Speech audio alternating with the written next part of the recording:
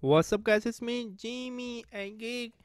You know, in 2018 we are going to get some flagship APU laptop from AMD based on the AMD Ryzen.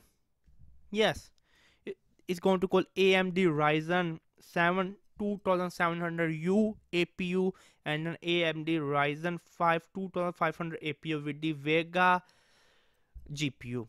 But the good news is that it beat the i5 7600K. Let me give you a little bit specs. The AMD Ryzen 7 2007U APU in the upcoming AMD laptop is going to have a 4-core, 8-thread, 3.8 GHz. I mean the max clock speed.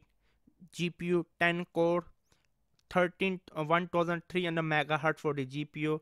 TDP only 15 watt. AMD Ryzen 5 2500U 4-core 8-thread 3.6 GHz 8 GPU, same 1300 MHz 15 watt. Do you know that this 15 watt beat the i5 7600 which have a 91 watt of TDP? AMD beat it.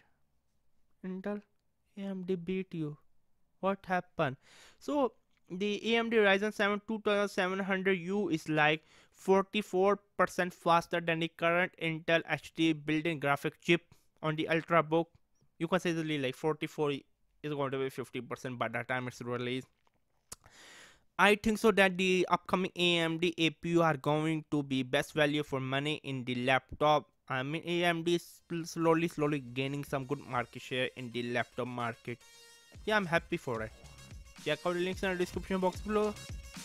Subscribe and bye.